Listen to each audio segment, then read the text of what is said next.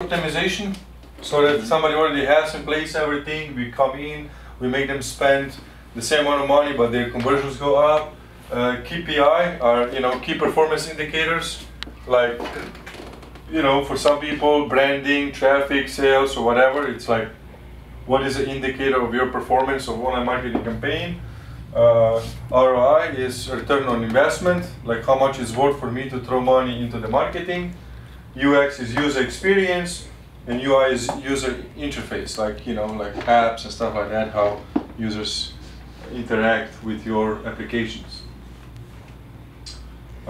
Those are basics. We're not going to go in details with those terms anyway.